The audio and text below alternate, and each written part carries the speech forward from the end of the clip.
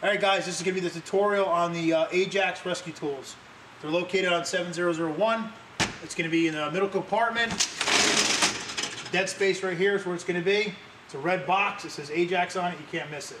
So, driver's side, middle compartment, right there. Alright, so guys, Ajax Rescue tools. They're pneumatic. I'm going to go over the different components, the assembly, the disassembly, and then obviously operating pressure and tool heads to be used depending on what material that you're going to be cutting. So when you go inside the box, there's two stickers on the inside. They're reflective. Your operating pressures are right here, depending on the chisel tip and what kind of material you're going to try to cut. It tells you exactly your operating PSI, which you are going to be able to increase or decrease on the regulator. Inside the kit, you have the tool itself, the regulator, which is utilized for your primary airline, which is here, and then your 3 sets of bits, depending on what you're cutting. Each bit does something different.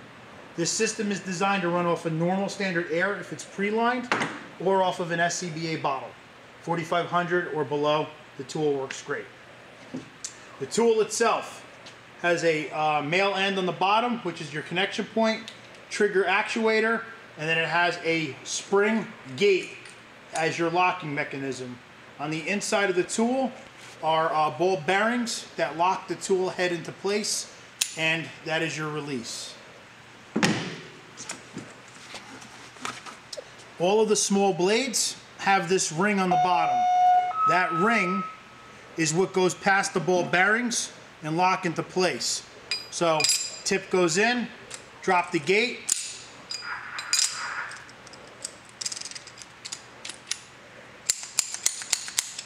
the tip locks in place. To release it, pull back, take your tip out.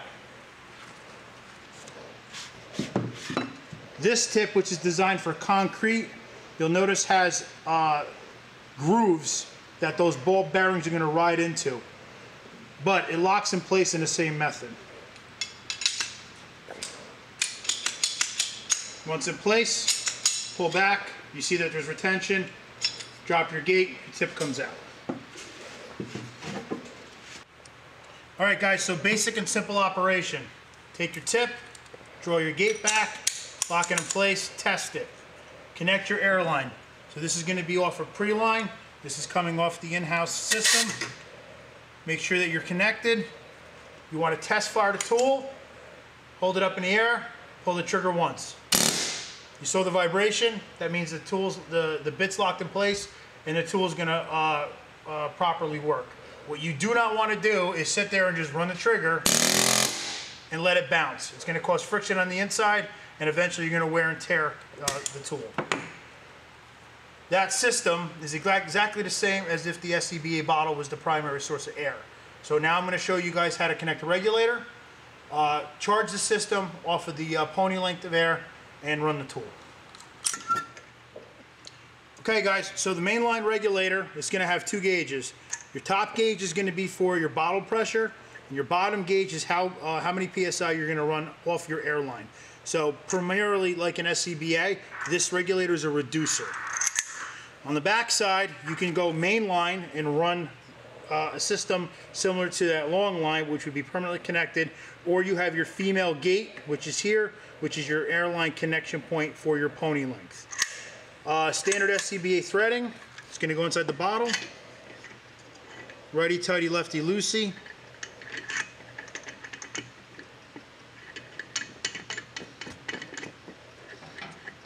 Try to get your gauges so they marry up the same as your bottle. So if your bottle gauge is facing in one direction, try to get your pressure gauges going the same way so you can check without having to move your orientation. Alright guys, so the regulator is connected to the bottle. The bottle is not charged yet, which didn't charge the system. Male end to the female end. Lock it in place, give it a little tug. Female end to the male end on the tool. Make sure it locks in place, give it a little tug. And then we're going to charge the system. Turning the system on at the bottle source. Listen for leaks. Hearing none, crack it all the way. Being able to see your pressures. We're then going to go put a tip on. So this is a piercing tip. This is used for concrete. Drop the gate, insert it, make sure it's not going to slip out, give it a test fire. You got vibration, you got movement, it's going to work. So ideally with this system, on one SCBA bottle, continual use for a 4,500 PSI bottle, we're looking at about 15 minutes. So if we're going to be in a confined space, we have to go deep into the woods or whatever to do the extrication, you're going to want to bring more than one bottle and rotate your bottles out as you deplete them. We're working on an air cart. It's going to be a 3-bottle system with all 3 bottles connected to the main regulator. So if I get 15 minutes of working air out of one bottle and I have 3 bottles, I have now 45 minutes of continual use. And as the bottles go down, you can continually rotate them out and cycle. So whether it's mainline air or the SCBA system, this tool works and operates exactly the same. The tips are dependent on what kind of material you're going to cut. The operating pressure has to do with what material you're trying to cut. At the same time, maintenance. This system is virtually maintenance free other than keeping it clean and utilize a little bit of oil. Once the tool has been oiled, let it dry. There's 2 spots on the head where you're going to drop the oil. Make sure it's debris free, dust free, and you put it back in the same function and method that you pulled it out from. Inside the box, there are foam cutouts for the regulator and for the tool itself. It's pretty self-explanatory. The hose line goes inside. The large set of bits go on the inside. The 2 small sets get rolled up and go in the top tray, and you put it away.